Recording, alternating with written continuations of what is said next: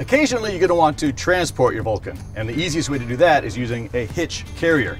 Now the first step is to make sure you have plenty of room to work with.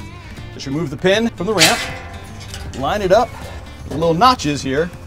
Now when I load the bike by myself, I like to make sure I already have all of my tie downs on all four corners.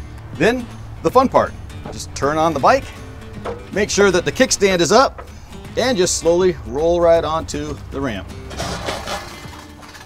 You want to go all the way till that front tire just touches that front stop. Then grab the first strap, put it through the handlebar, and cinch it down just enough to take out some of the slack. Then come to the other side and do the same thing.